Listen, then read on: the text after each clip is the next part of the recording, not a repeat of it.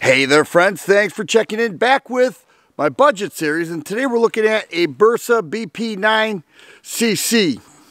This has been around a while now. It is a single stack 9mm handgun with 8-round mags. And it has a pretty good reputation. It has a 3.3-inch barrel, 3-dot sights. The front dot is larger than the rear sights. It does have a loaded chamber indicator bar, ambi mag release, and a very short trigger. Now the one thing it has is a magazine disconnect, so I will show you the trigger in a bit. But let's go ahead and take a few shots. 25¼ ounces loaded with 9 rounds. Let's see how it does.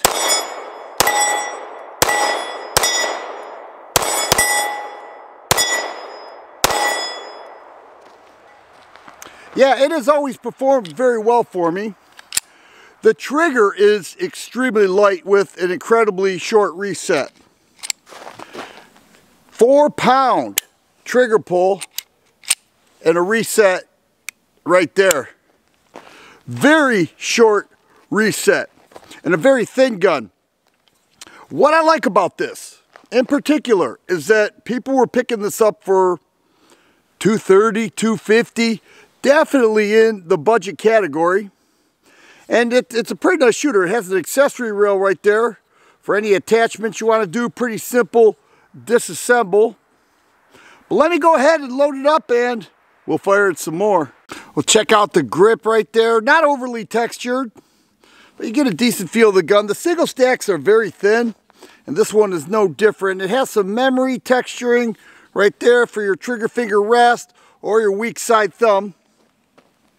It also has an internal lock right there. It comes with a key in the case. You can lock it up if you want. Not a fan, but if you don't mess with it, it shouldn't bother you.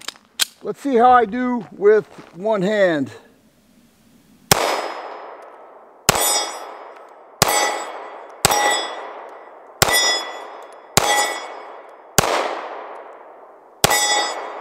Let me go ahead and transition between the two targets and see how I do with the BP9cc.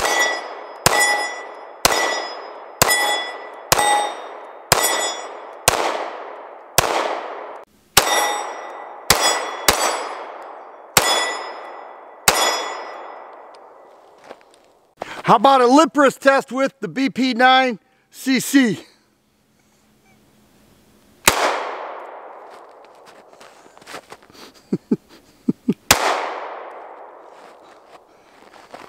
You little bugger.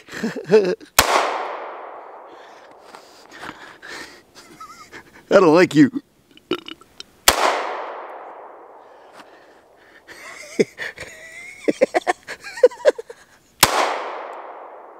And the BP9cc passed the lip wrist test.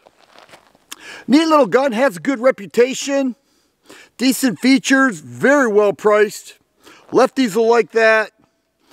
Ambi mag release, but overall nice little pistol.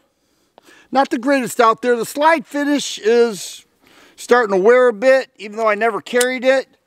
But you know, for $200, $250 that this was once selling for, I think it's a pretty good choice.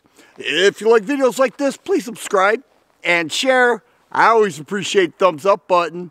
Thanks for watching, and you guys be safe.